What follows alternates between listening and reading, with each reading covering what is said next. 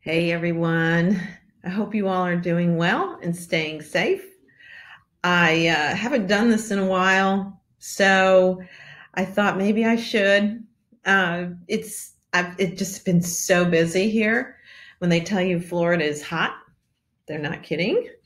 The weather's been great too, so I pray for all of y'all that are caught up in that snowstorm that's cutting through the United States right now. I hope you stay safe in that as well. All this staying safe, right? But what I wanted to talk about today is preparing your home to sell. We sold our home in 11 days, and we did it by making sure of a few things. First of all, we put a fresh coat of paint on the inside. We checked around the perimeter of the home, make sure everything was clean and tidy. But there's more things than just that. Although I do want to talk about that first. First of all, you want to declutter. You want to go through if you've got a lot of, say, you have a collection of seashells or yadros or something like that.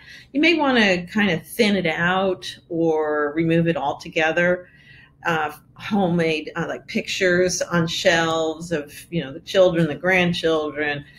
Have maybe a couple, if any, because you want the people who come in to look at your home to be saying, this could be my home. It can't be their home if your family is there, right? So decluttering, clear out your closets so no one opens up the closet and sees, quilts and everything stuffed in there. And then they say, well, there's not enough storage in this home if they see that sort of thing going on in your closets. So clean out your closets, give a bunch of stuff to Goodwill. It's time to lighten up and get rid of the stuff we don't need or we don't use. I've always told my friends and clients to reassess the things you have and try and find other things to do with them. So you want to lighten up. Then you want to freshen up. Okay, so you want to freshen up your paint. As I said in the beginning, I painted everything. Our home was 18 years old. And in some areas of the home, it had the tiny little baseboard from the builder. It was really just in our bathroom in the water closet. But, it still, it sits there for 18 years. It collects things in the grout and all that stuff. So if you clean it and you freshly paint it, it looks brand new. I mean, it actually makes your home look new. If you paint your trim, your walls, so there's no, fingerprints from whoever walking around the corner, and sometimes you absentmindedly touch things, touch the wood part of your doors, and you just leave stuff there. So, make sure it's all fresh and clean looking, the paint. Of course, as I said, clean out your closets, organize them. Make sure the outside looks good too.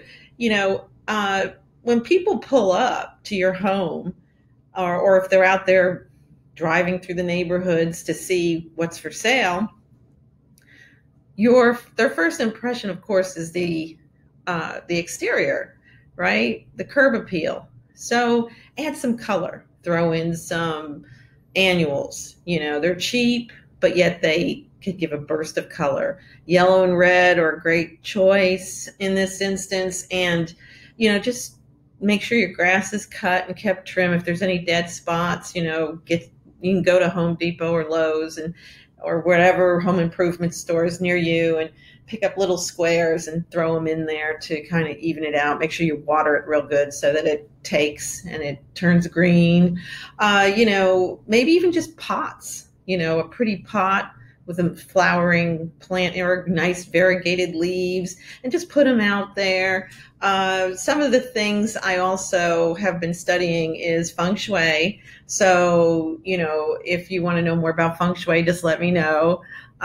Some of you already know about feng shui, but, it's true that there are certain things about feng shui that attract people to the home. And one of them I'll just quickly tell you about is color. So your front door, if your front door is high contrast to the rest of the home, like a nice pop of color, it's more attractive to people. So that's just one little tip.